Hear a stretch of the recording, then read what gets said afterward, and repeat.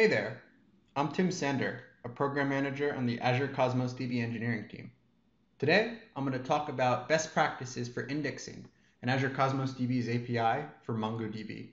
The first type of index that we'll talk about is a single field index. Single field indexes support efficient equality and range comparisons for a single property. Like MongoDB, Azure Cosmos DB also supports compound indexes. However, unlike MongoDB, compound indexes in Cosmos DB are only used for queries that sort by multiple properties.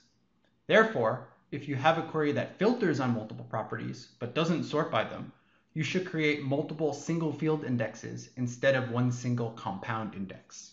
With wildcard indexes, you can easily index many fields at once, even if you're unable to enumerate each of them. Unlike in MongoDB, in Cosmos DB, there's no limit to the number of fields that wildcard indexes can support in query predicates. Therefore, you will observe similar performance if you were to create, let's say, 10 single field indexes for a query, than if you were to, let's say, index these same properties with one single wildcard index. Therefore, wildcard indexes are strongly recommended when you're starting out with development on Cosmos DB and you're not sure which properties to index. Now, let's take a look at how to add some sample indexes to a Cosmos DB account. Here I've created a Cosmos DB account that uses Azure Cosmos DB's API for MongoDB, and I created a collection within it that has a bunch of sample data here and sample documents.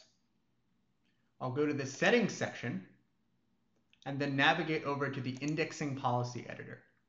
In the indexing policy editor, you can go and add and remove indexes. Since I'm just starting out with Cosmos DB, the first thing I'm going to do is go ahead and add on a wildcard index using this syntax here.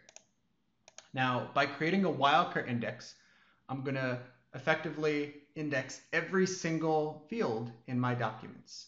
This is really great when you're getting started because it means that all queries are going to be run pretty efficiently. Now, the downside of wildcard indexes is write performance. While they're really great for query performance, they're not so good for writes because you're going to be indexing a lot of unnecessary fields, which can increase the write charges for documents. Since I want to create this wildcard index, I'll go ahead and save it to apply that change. And now the wildcard index has been created. To check index progress, I can go ahead and refresh this section here. Now, until this current index transformation is complete, I can't apply any more indexing changes.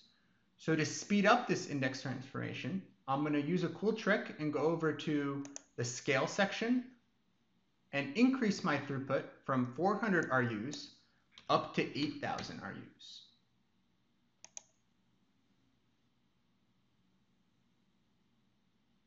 Now, by increasing the throughput, I'm able to speed up my indexing transformation because there's more resources allocated to the index transformation. This is a really nice thing to do. If you're doing an index transformation on a large collection, you can always increase the amount of throughput to speed up the change. Now, since it's been a little while, I'll go ahead and refresh to see if this indexing transformation has completed. Awesome. So it looks like we've added on the wildcard index. And now if I were to query and filter on really any property in the collection, it's going to be automatically indexed. Now it's really important to note here that the performance of adding a wildcard index is equivalent to if I were to go on and add on a single field index for every single property. The downside, like I mentioned, of wildcard index is write performance. If you have a write-heavy workload, wildcard indexes can increase the amount of RUs it costs to write a document. So let's imagine I created a wildcard index since I was getting started with Cosmos DB, but after using it for a few months, I have a better sense of what queries I need to run. The recommendation here would be to drop the wildcard index and add on indexes on the specific fields that I'll need to query. In this case, it's name, age, and birthday.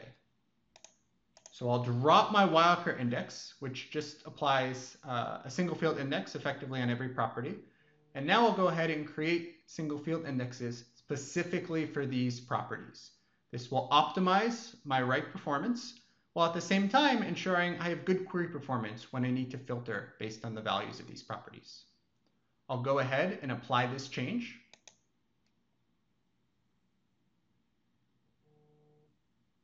And now, once this index transformation is complete, I'll have only indexed the necessary properties for my collection.